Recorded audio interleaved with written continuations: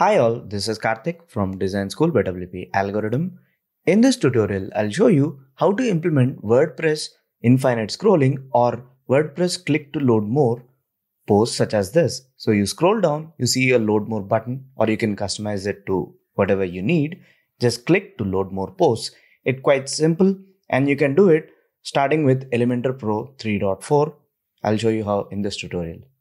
Now in your WordPress dashboard, go to Pages. Create a new page. I've already created a page called Infinite Scrolling.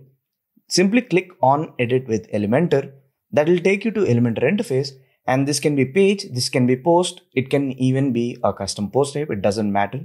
Just create a page because pages are easy to access. Now I have this heading widget, and in order to implement the Ajax Load More or Infinite Scrolling, just search for Elementor Pro Posts widget, and it's this one. Just click and drag it right below my heading and the posts are automatically populated. Now by default, the number of posts per page are defined by your WordPress setting. You can simply delete this number, the post per page number. So that will basically load all the posts on your website without you having to do anything. And under pagination, just click on it and now it's set to none. You can set it to numbers. You can set it to previous, next, or combination of that. And now you have two new options in Elementor Pro 3.4, which is to load on click. Simply click that and you can pick the loading icon when the button is clicked. So it will look something like this. You can customize the icon of the load more button when the load more is clicked. You can change the text of the button. You can also add an icon. I'll just add this icon. So it looks something like that. And you can also tweak when there are no posts in this particular query. Now, I've just selected the source as posts. You can select pages or basically any custom post type. And this Ajax Infinite Scrolling or Load More will work with basically any post types. I've just picked the default posts. You can filter whatever you need. All right. Now that we've picked load on click, I'll just hit on update. I'll just click on preview changes and the preview is updated.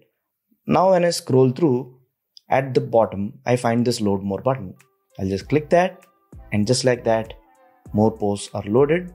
Click that again, even more posts are loaded. This is a famous way to keep your visitors engaged on your website.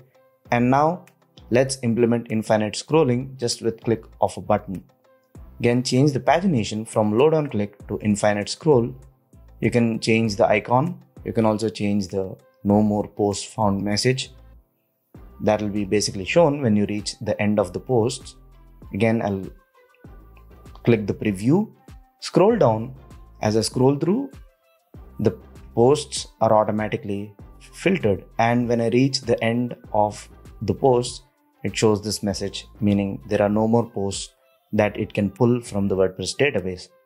This is a popular technique used by quite some content heavy famous websites such as BuzzFeed and 9gag and stuff like that.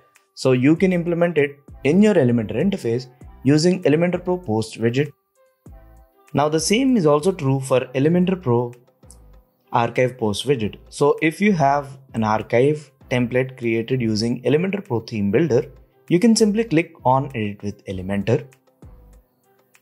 Usually your archive template would have archive post widget. That's how it works. So if you click on that widget, again scroll down to pagination, you find the brand new options that I just showed you.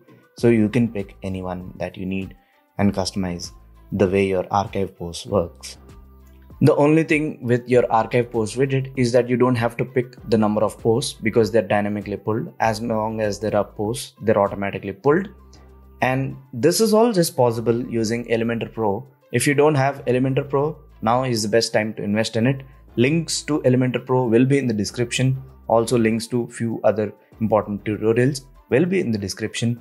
Again, check out Elementor Basics playlist if you want to get started from the scratch. That's it for now. See you in the next one. Take care.